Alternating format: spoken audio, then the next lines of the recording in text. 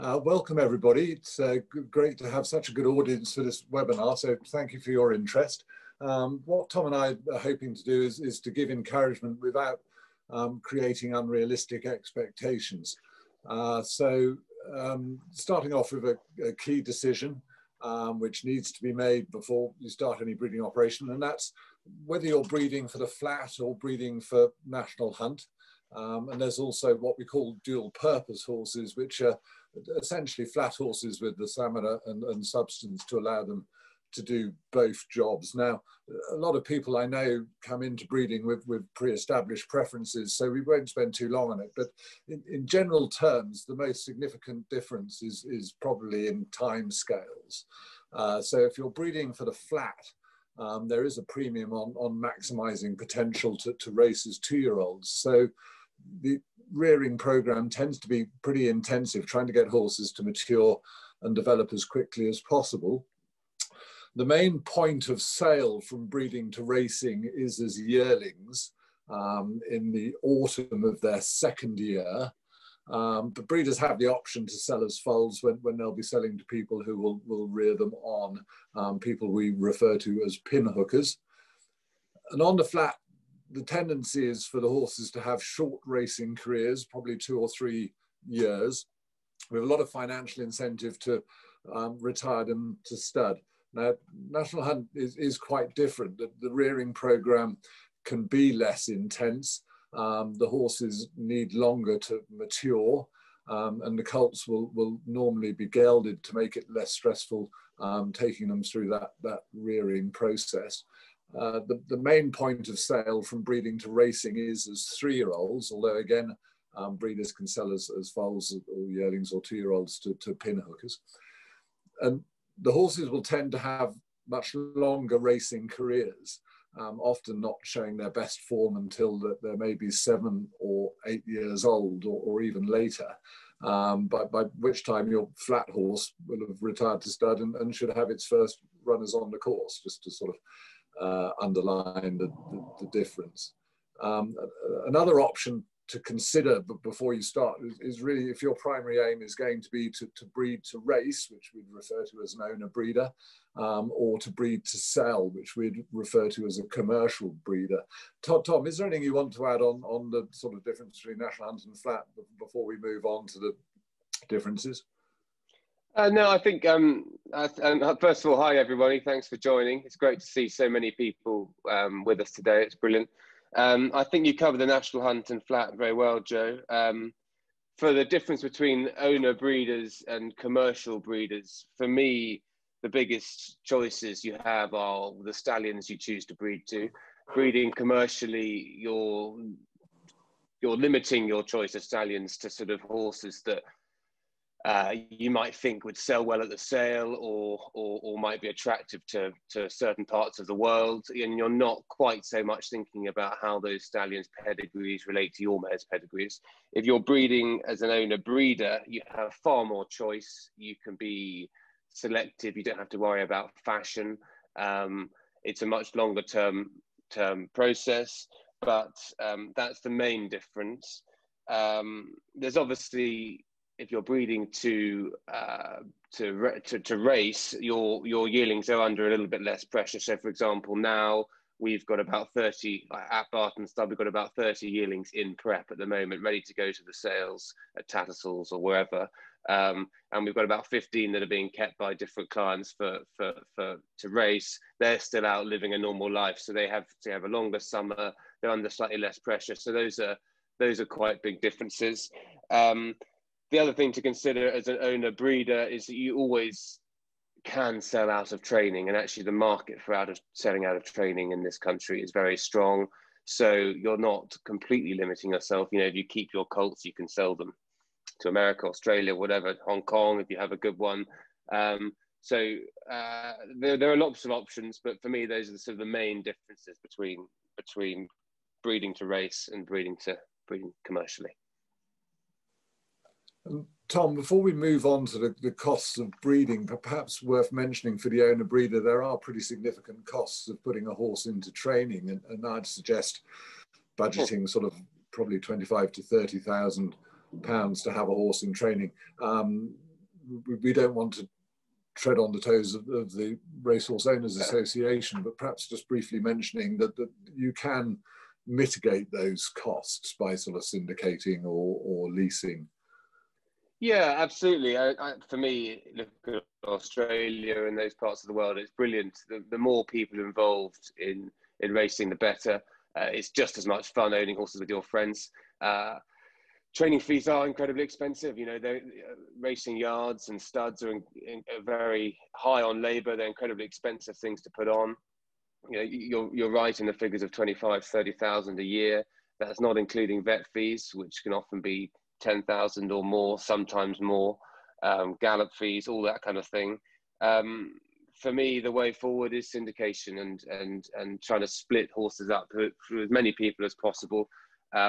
It's just as much thrill owning a small amount of a horse that goes and wins as it is owning it yourself. And you know, in many ways, you can spread the cost and have a couple in training where you'd only be able to afford to have one if you owned it yourself. So, you know, definitely worth considering, yeah.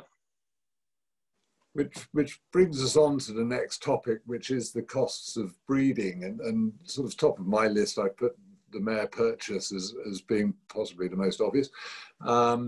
And you can go to the sales, or you can do a private deal, and you can buy a mare for as little as 1,000, or you can spend as much as millions, 5 million plus. And I think the point here is that part of the nature of the game is that spending a lot of money doesn't guarantee success, and spending very little money doesn't guarantee failure. There's a wonderful sort of uncertainty. But it is so important to get that first element of the mare purchase right. And then once you've bought your mare, there's going to be costs of keeping her, which we'll come back to a little bit more detail later. And then the next significant cost is buying a nomination, which is the term we use for the right to use the services of a stallion. Multiple ways to obtain nominations. You can go to the stallion manager and negotiate a deal, or quite often you just have to pay the advertised fee. All sorts of terms that are available. Normally, the most common is probably what we call October the 1st terms, which means that the owner gets the mare tested at the end of September, and if she's not in foal, the fee becomes non-payable. Another option, and quite a few studs offer, is live foal with a typical sort of specification that the foal stands and suckles, but there are variations, and you can have combinations of the two. And it's far less common now, but there also used to be nominations that were sold what we call straight, which means you pays your fee and you take your chance, but we don't see very much of that nowadays. Also, the option, which we're going to come to back to later if we have time, is buying an interest in the stallion, either a share or a breeding right, which would normally entitle you to one or more nominations every year, but we'll come back to that. So carrying on with costs, you've got the costs of registrations, and to give you some idea, registering a foal, if you do it by July the 31st, is just over £100 online. Change of ownership, which hopefully you'll only have to do once, is about £50, just under, online. And if you buy a filly out of training, you have to pay a fee to register her as a broodmare, so you can then register her progeny. Again, it's a once only payment, and it's just under £100 online. And then the next cost centre on my list is insurance. Probably important to mention third-party liability. As with owning a dog or a cat, the owner has liability for any damage that animal might do. So it's sensible to have third-party liability insurance. Members of the TBA get an element of third-party liability free with their membership. And in many cases, you get a degree of cover through your household or your farm or your estate policy. It's not hugely expensive, but it is something that should be thought about and make sure it's in place should it be needed. Probably the most common form of insurance that breeders would use is what we call all risk mortality, which is just an insurance against the mare dying or the foal dying or the yearling dying. And that's going to cost you somewhere between sort of 2.5% and 3.5%. And worth considering a thing called life-saving surgery cover, which means that if the mare gets a bout of colic or a really bad foaling and requires surgery, which can be very expensive to save her life, then some policies cover that. Always sensible to speak to a broker who specializes in the bloodstock market, and they can advise. Various other forms of insurance. Certainly if you're going to the sales for the first time to buy a mare, I ought to just make people aware of what we call fall of hammer cover insurance, which blanket insurance, which means that you can pre-arrange with a broker that you will have cover of your new purchase from the moment that the hammer falls, which is when ownership technically transfers. Transport costs and sales costs obviously depend on how you run your operation, but to my mind, those are the main costs. Anything you want to add to that, Tom?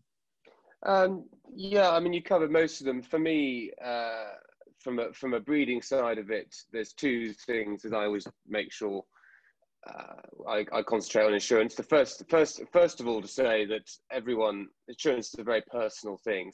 We have lots of clients. Some people don't insure and they have vast sums of money invested. Other people insure everything and pay large premiums. But it's about finding where you're comfortable, insure what you can't afford to lose.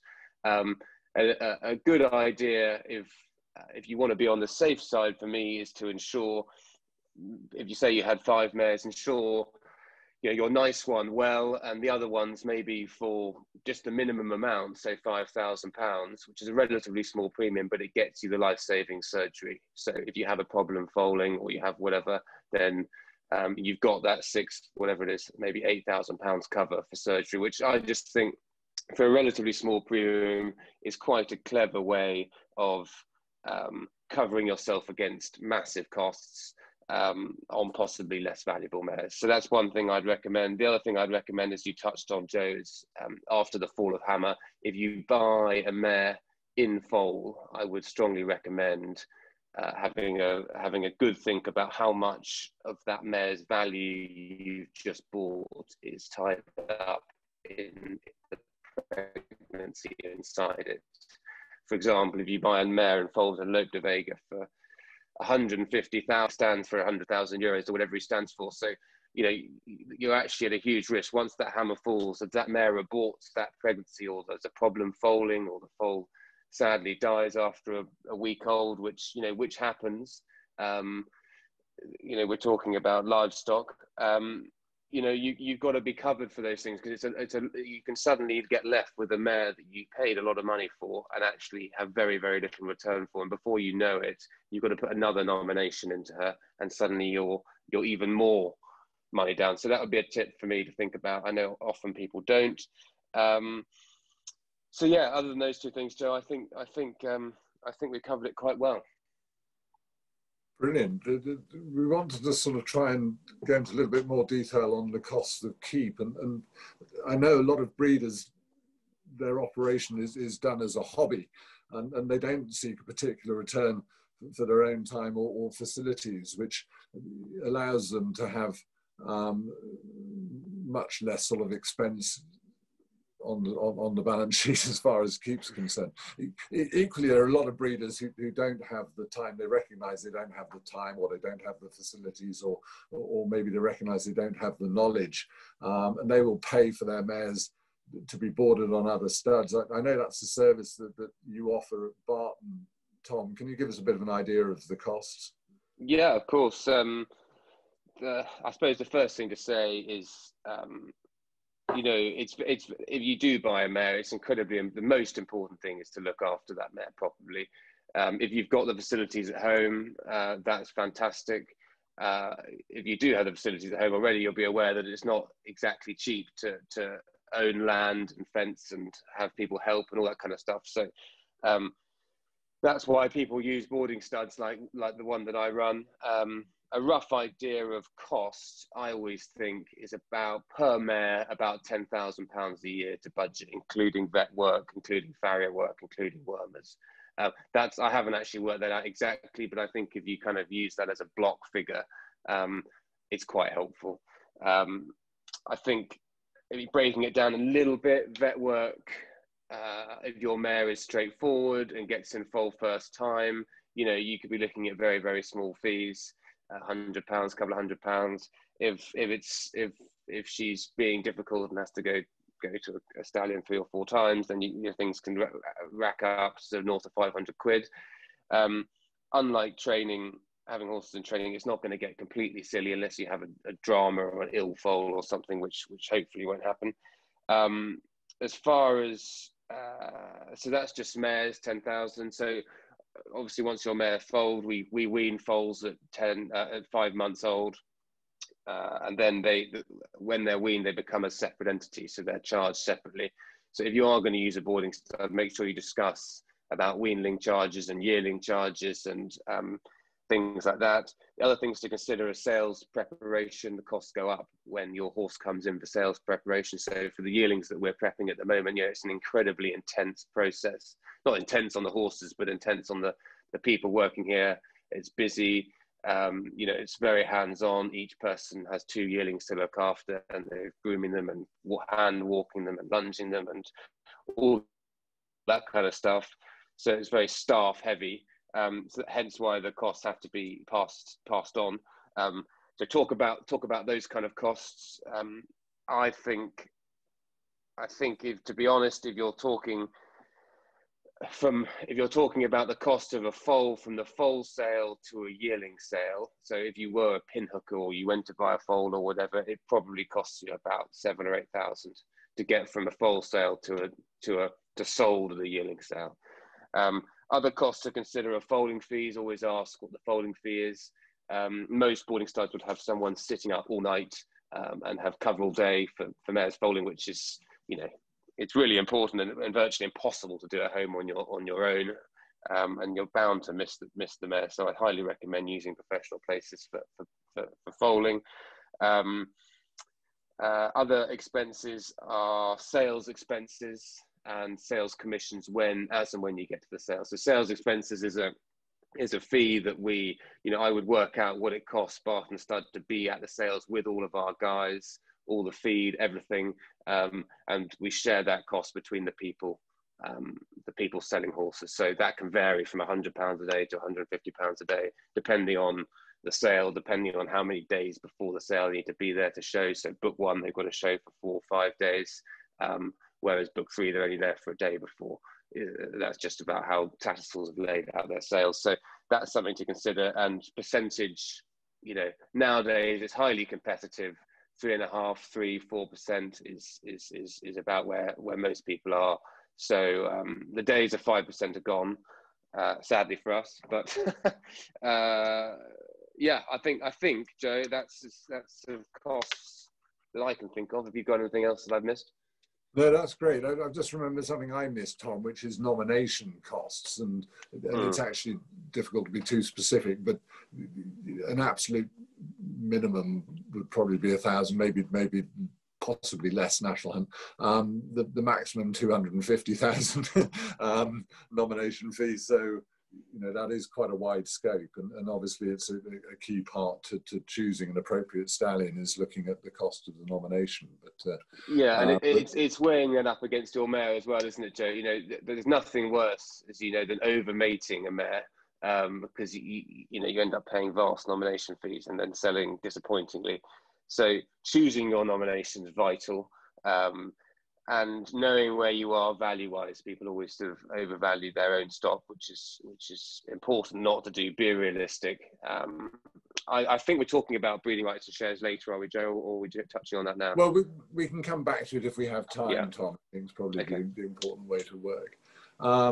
The final sort of piece on this slide, Tom, is talking about financial prospects, and certainly, I'm very aware that the recent TBA economic impact study suggested that there are breeders who are finding it hard, and I have enormous sympathy for them. In many cases, they're putting their hearts and souls into their breeding operation and not getting financially rewarded. And I suspect the biggest problem is that if you can't afford to invest in the appropriate stock, then you're either very reliant on luck, or it is going to be incredibly hard. And it's all very well putting your heart and soul in, but it's incredibly important to remember to use your head. But that said, Tom, I know your experience is that there is profit to be made. Yeah, I think it is very difficult at the moment, as you say, Joe, that I'm a positive person and I'm young in this industry, and I greatly believe in the industry and believe that there is money to be made and careers to be had. We certainly have clients that do very well out of the industry. It's at the end of the day, it's all about, as you say, using your head and making sensible decisions, getting the right advice, having your horses looked after at the right places, with the right things being done to them to maximize your opportunities if you're purely breeding for commercially, to maximize your, D-Day, which is sales day. That all comes into where you board and things and little things like that. But I'm a big believer it can be done. You're dead right. It's all about quality. There's no point from breeding from any old mare or just a filly that you had in training that you liked. She's got to have potential. You can't expect people to buy stock that is either out of mares that were average or don't look right. So you've got to be realistic. But if you are all of those things, I'm a big believer that it can be done. The Irish do it a lot. So yeah, no, I'm not quite so negative as other people. I just, it's not easy for someone that hasn't done it, but the key is to get a good team around you, be realistic, and at the end of the day, it's great fun, and there is money to be made. Great. So moving on to the next slide, and probably an absolute key part of this process, Tom, is talking about selecting a mare or deciding whether you're going to retain the filly that you've had in training. What would you see as the most important factors in selection? Well, for me, it's economies of scale, isn't it? If pedigree is very important, broodmare size is increasingly more important, or always has been, but for me is very important. Conformation is important, depending on what angle, if you're going to breed commercially or not. If you're going to breed commercially, conformation is very important. If you're breeding to race or slightly more relaxed, and you've, for example, had a nice filly that was rated 90, didn't get any black type, and you're happy to race her progeny, then it's a good idea to breed from her because you want to. She was talented. It's worth doing. But if you've got if your filly is small and incorrect, and she just happens to be a okay racehorse, then you've got to be realistic that it might not work. But pedigree, race performance, conformation are crucial. It's when buying horses, it's weighing up all of those things and trying to find the value amongst them. And everyone's slightly different. Obviously, we'd all like to buy a brilliant race winner out of with a brilliant pedigree with perfect conformation, but those horses make huge sums of money. So it's about giving on certain things that you don't mind giving on. For me personally, I would buy a mare with less good conformation in front because we have a lot of foals here, and I'm would like to think that I'm good at helping foals be correct when they're born and help them with the farrier. So it's something that I'm good at and can add to the offspring of a mare. And if she hasn't got perfect conformation, her price will be less. And you can give a bit of conformation. I would give a bit of conformation to buy a bit better pedigree or a bit better physical. So, I don't know what you think, Joe, but it's about weighing those things up, and and it's as simple as that, really. And just trying to find as much value as you can is the crucial thing. try not to follow too many trends. This industry is led by fashionable trends. You know, don't necessarily buy mares that infoal to fashionable stallions at the moment, because you know they're going to be a premium. Maybe look at something else, but yeah, get advice and weigh those things up. Brilliant. No, conformation is fascinating, because you see plenty of horses with poor conformation in the winner's enclosure, but the foal and yearling market is pretty unforgiving, isn't it, Tom?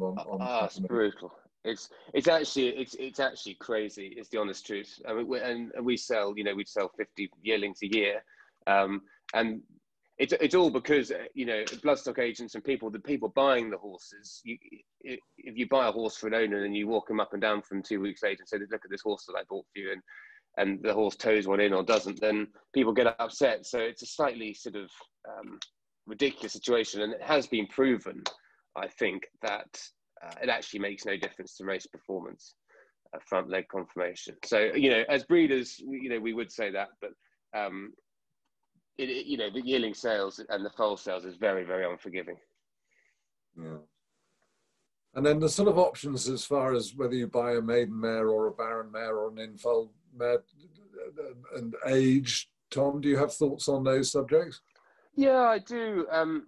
Again, I'm a big believer in buying value. I think buying maiden mares gives you, it has pros and cons. The con is that the downside is you've got to keep your mare for 2 years until you get any return, a foal or whatever. The upside is that you're much more in control. You buy the filly, you know what she looked like when she finished racing, probably before she's let down into a big mare. You can choose the stallion you go to. You can find out and choose to sell her or not sell her, or, you know, you've just got that element of control. Whereas if you buy a pregnant mare, you don't know what you're getting. Often people have seen a couple of foals and they're trying to move that mare on, or they bought a maiden mare and they've covered it with something and they're trying to make a bit of profit on it anyway. So they tend to be more expensive. Older mares, I've had a lot of luck buying older mares in many ways with which have produced good race horses, and for whatever reason the owners want to move them on, maybe because they've got 2 fillies in the family or something, and just breeding away with those older mares for 2 or 3 years, I find has actually been quite profitable, just because they've got the pedigree there, they produce the race horses, trainers want to buy out of mares with proven records. So, you know, and often you can see sales prices of their previous stock, so you just know a bit more information. So, yeah, it's all about weighing up what information you know, and going from there. Yeah, I think age-wise, you know, they do get cheaper the older they get. Even maiden mares, even fillies that have raced on to 5 and 6 can be bought at a better value, because obviously they're older. So, yeah, those are my thoughts. I mean, I wouldn't go against buying older mares. It just depends on what you want to do. And perhaps fair to say with the older mare, the return is more predictable. Yes. With the younger mare, you've got the chance of hitting the goose that lays the golden egg. So that's sort of exciting. Exactly. Lots of options for buying. You can go to auctions, which I'll mention again in a moment. You can buy privately. There are selling and claiming races, which would make me incredibly nervous. I think I'd like to say that important, especially if you're spending quite a lot of money, to have a proper pre-sale examination. If it's a filly out of training, making sure she's got the bits she needs to breed. If she's an infoal mare, making sure she is in foal. And a huge advantage if you're coming into this without a huge amount of knowledge, using professional advice, probably a bloodstock agent or similar. Totally agree. Bloodstock agents are brilliant. Buying privately, I wouldn't be shy of buying privately, but you must have good advice. A lot of people do buy privately. You can buy good value earlier in the year with fillies that perhaps haven't trained on and had a good race record at 2 or 3, and now they're 4. And it's May, and their owners don't breed, and you know, and they don't want to pay training costs for another 6 months until the sale. So people are up for selling privately, but you must have advice. You must see the horses first. You must get them vetted. So always good to use some kind of professional, whether it's a bloodstock agent or not. Be aware of the costs that come with bloodstock agents or professionals. They're obviously going to charge commission, but I would always recommend paying it, because at the end of the day, they know the people, they know the horses, they know what they're doing, and normally their commission is less than the value you'd be getting. So I think it's a good idea. Thanks, Tom. Just going back to auctions, a wide variety of auctions. They can be purely national hunt or purely flat or both. They can be specific in the type of horse they're selling. So it might be foals or mares or yearlings, or it could be a mixed sale. The best way to find out when and where the sales are and the sort of returns that the sales offer is to go to the auctioneers' websites, and the main auctioneers in England and Ireland are Goffs with a UK and an Irish wing, and Tattersalls with a UK and an Irish wing. But we're getting a little bit tight on time, so if we keep moving on, the next subject on the next slide is talking about sort of legal obligations. And important to say that as owners, we have a legal and moral responsibility for the welfare of the animals that we own. And there is now increasing legislation on registering ownership, which is why the 30-day foal notification came in. In essence, it's a legal requirement that you register your ownership of a horse within 30 days of it being born or you acquiring it. In addition to these, we may be worth considering that we have a responsibility to the breed, to the thoroughbred. It's been developed over about 350 years into this phenomenal athletic animal. And hopefully our generation will take responsibility for looking after the overall welfare of the breed.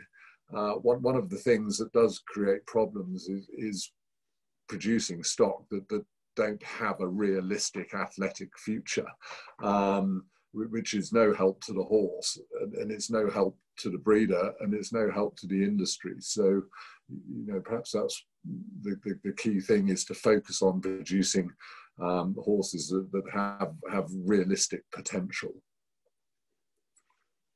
Tom, anything you want to add on that? Yeah, I totally agree. For me, welfare is, massive. If people underestimate how expensive it is to look after breeding stock. It's becoming more important as well. I think the spotlight is going to be shone on it. As breeders, we really do have a moral obligation to look after these lovely animals, and we are responsible for the breed, as you say, Joe. And that really does tower above everything else for me. And if you choose to come into this game, that's got to be number one. So, thank you, Tom. Maybe to have a quick sort of think about the benefits of using a boarding stud, and certainly I don't want to put off people who want to care for their mares at home. It is the most fantastically rewarding and enjoyable role if that's what you want. But if there's any doubts about knowledge, it's worth thinking about a boarding stud, and also maybe if you're struggling in specific areas, and covering or foaling or sales preparation are obvious examples, then you can do a bit of mix and match. You can use a boarding stud for key areas. So the main benefits of using a boarding stud is that you get the knowledge and experience of a professional operation. You get the full range of facilities. You may actually find that you get economies of scale. So certainly using foaling as an example, Tom mentioned they may have somebody sitting up all night right through the foaling season, and that can be justified if you're foaling sort of 40, 50 mares. The owner breeder or the breeder looking after horses themselves, especially if they've only got one or two mares, foaling can be incredibly expensive and requires a fair degree of knowledge to be done to a high standard. So those are what I'd see as the benefits of using a boarding stud. Tom, could you talk a little bit about selecting a boarding stud and add any comments to what I've said as well? Yeah, sure. I think you're totally right. For me, it's totally about knowledge. As I mentioned earlier, this industry is about breeding. You know, for the very best. You're breeding for the sales. You're breeding for perfection, and it is the small things in breeding that make the most difference. You know, things like foaling, things like conformation of young foals, having someone that really knows what they're looking at and can advise or have good farriers there to tweak the various things that need tweaking when the growth plates in a young foal are open, and things can be tweaked before, you know, all these things have time scales. So it's just the experience and the knowledge of people is absolutely crucial. That's not to say you can't do it at home. It's just to say that those are the benefits of using a boarding stud. And for using the foals as an example, if something is missed and a foal toes in a bit, then you massively pay the price of the sale. So it is economies of scale, and for me, it's a good thing to do if you haven't got the full facilities at home. Relationship with the way to, I think, when you're looking for a boarding stud, the key ingredient is that if you get on well with the person running it, you obviously look at the land, you like the place. There are lots of good boarding studs. There are a few bad ones. You've got to be careful. Cost is very important. Location is very important. Some people love visiting their horses every week and come here all the time, and some people I would see once or twice a year. It's very, very different. The facilities they have, all that kind of stuff. Do they have someone sitting up foaling? Do they have cameras? Do they have lunge rings? Do they have individual turnout paddocks for yearling prep? Do they have horse walkers? So they've got areas where they can walk horses in hand. All that kind of stuff comes into it. And as Joe said, it's economies of scale. These places aren't cheap to run. These facilities aren't cheap to put in. And to get the best results at the sales, your horses need the very best care. And it's about trying to weigh that up with location, cost, and the relationship with the person running it. So all those things are really important. And owning mares can be fun as well. If you find someone you really get on with, it can be great fun, and you go to the sales and have a good result, and it's great. And you follow the progress of these mares and the foals through their lives, and it's a great experience. So don't view it just as a cost. It's a service that hopefully benefits everybody. And you can have a business relationship with a boarding stud as well as things develop. Absolutely, yeah, absolutely. Yeah, absolutely. But the other thing is most boarding studs have the top class vets that it's all set up. That's very important. The best vets are sort of limited to where they can go. So limited areas. They can only go to so many places. So even if you sent your mare to foal and then get covered at a boarding stud and then bring her home and have her in the field is a good option, rather than trying to do it all at home and risking issues. Yeah. And to me, the sort of additional responsibilities, if you're providing keep yourself, it is so important to have a good and thorough knowledge of horse care and have suitable facilities. And as you mentioned, Tom, vets and farriers are a very important sort of part of the team. So you want to make sure you've got access to those sort of support facilities as well. Yeah, and Tom, as you know, Joe, it's picking up on with foals, it's picking up on things early. It's all those kind of things that are really important that they're missed. They can have big impacts on a horse's life. So it's absolutely. No, totally, and you can't always backtrack. Right. You can't backtrack, no. You certainly can't. We've used our time, Tom, and it's sort of left for us to do a bit of a conclusion. Certainly gone quick. What I'd like to say is I'd like to make people aware of the massive benefits of the Thoroughbred Breeders Association. Amongst them, they have produced a broodmare ownership guide, which goes through some of the points Tom and I have talked about today, but also gives broader information and signposts to more information or help, which may be very useful to people coming into the industry. But the TBA do a massive amount. I was lucky enough to serve as a co-opted member for several years, and Tom, you're a current member, and I don't think people really appreciate what the TBA do until they sit on the board, probably. But you know, yeah, they can offer access to professional services. They've got the insurance, which we've mentioned before. COVID allowing, they run enormous number of events. That there's employer guidance. Training and education is a very big thing for the TBA, and political industry representation. And if it wasn't for the TBA, I'm not sure that this year's covering season would have gone ahead, just as an example. 100%. But sort of my conclusion is you know, please do think about becoming a breeder, and know that there is support available to help you as and when you need it. I totally agree, Joe. I mean, it's one of the most rewarding things you can do. It's why some of the wealthiest people in the world want to do it, because you know, it's so rewarding when you get it right. It's great fun. You can make some money on the way if you make the right decisions, and you know, I think it's a brilliant industry that we should encourage people to get involved in. And as you say, the TBA do an amazing job, and they're there to help. And actually, one thing I've found from starting from the bottom in this industry is that people are really willing to help, and always ask for advice. And people, you know, the organisations and the people with the expertise are there to help. So, you know, I'm as you can tell, I'm a big fan of it, and I would highly recommend it to anyone. So thank you. I think, are we moving on to questions, Joe, or what? Yeah, I think Mel, you've got some questions lined up for us. Do indeed. Thank you very much to you both there. We've received quite a few questions, so I think we'll have time to only answer a few, sadly. But I'll direct the first one to you, Tom, if that's okay. Sure. Is there still room for the small breeder with 1 or 2 mares? I personally, I strongly believe there is.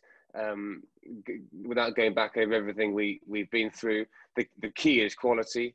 I'm not saying you have to own black type mares, but the key is to have a mare that is worth breeding from, that is probably worth paying a boarding stud to look after, worth investing proper nominations into, and then there definitely is room for it. The flip side of that is that if you have a bit of land yourself and breed away, again, it absolutely is, but you've got to be breeding from the right horses. There's a lot of overproduction in the world of thoroughbreds, and it doesn't help anybody breeding average horses out of average horses. So my advice is there absolutely is, but it is all about quality. At the end of the day, we're trying to be the best racehorses, you know, to make it financially viable, that's what needs to be kept high, is the quality. Great, thank you, Tom. So the next question I'll direct to Joe. Are we encouraging overproduction? Yeah, Tom's mentioned overproduction. I think the thing to balance that is the last time I got a figure on it.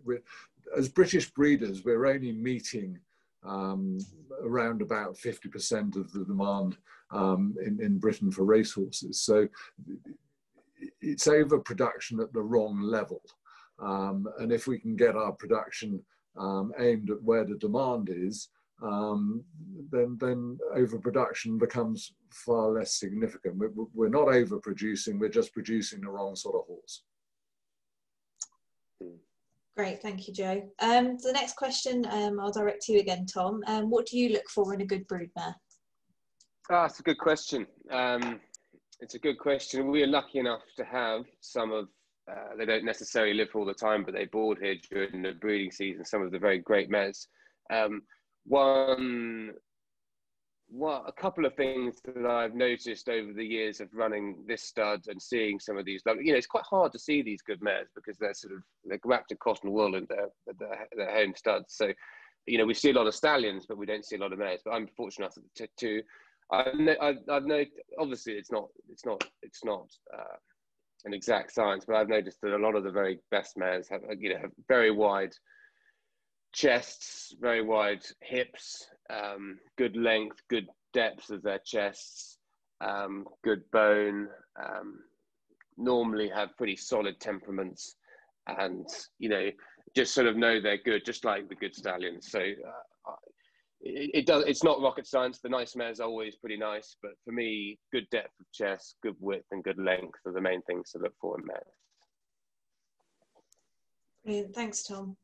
Next one I'll direct to Joe. I can't be the only owner breeder to be alarmed by the total dominance of Northern Dancer lines. that's fascinating. Right, I think we all know that you trace the sire line of any thoroughbred and you come back to one of 3 foundation stallions. That there were more foundation stallions, but they no longer appear in the sire line. And it's definitely true to say that the Northern Dancer has become quite dominant, and actually before very long there's a pretty good chance that we'll lose 2 of the 3 lines and everything will be exclusively Dali Arabian. So every Y chromosome will come from the Dali Arabian. Certainly one of my concerns, and I've been in the industry for a horrendously long time, has been the introduction of the large books. And I think the worry with the large books is that it does have the potential to reduce the genetic pool, which is the thoroughbred. Certainly interesting to see the Americans imposing a limit of 140 mares for their books. And I think probably the main reason for doing that is that they feel that if individual stallions cover massive books, it is going to accelerate the reduction in the gene pool that is the thoroughbred. So I don't actually think it's a particular problem that there's a lot of dominance by Northern Dancer, and he's become dominant for a reason. But I do think we need to look at the sort of holistic picture. Great, thank you, Joe. And then just one final question, Tom, how do you get started in breeding? So there's not the kind of syndicates that there are in racing, but the best way in, you know, we would have a sort of client a year that had bred a nice filly and wants to breed from her. You know, that is the best way in. Owning racehorses in these big racing syndicates have then become breeding stocks, a good way in.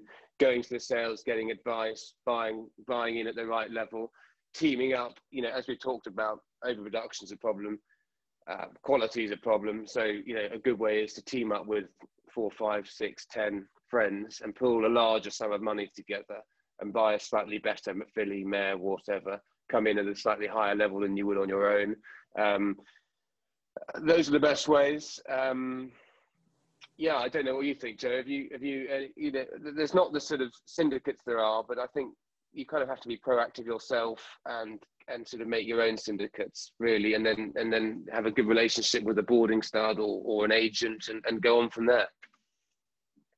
No, absolutely. I'm nervous about saying you mustn't go out and buy a cheap mare, because there are occasions when it works. But of course there are, yeah. You know, we want people to be realistic in their expectations. And as you say, Tom, if you've got limited capital, then there is so much sense in getting together with like-minded friends and sharing the initial capital that's required and sharing the joy and the fun, actually, at the end of the day. Mm. Interestingly, it's not so much the cheapness of the mare. I bought very good value fillies for very small amounts. They all cost the same to look after, and it's dealing with the costs afterwards and the nomination fees and the this and the that. That's what's handy to have a group of you doing it. That's kind of what I meant. I mean, I'd strongly encourage buying at any level if you think you're buying value, and it's about getting advice about what you're buying. Great, thank you. Oh, sorry. So, is there any more questions or not? No, I think that's all we have time for today. But thank you both very much. And thank you also to everyone that's joined in to watch this webinar.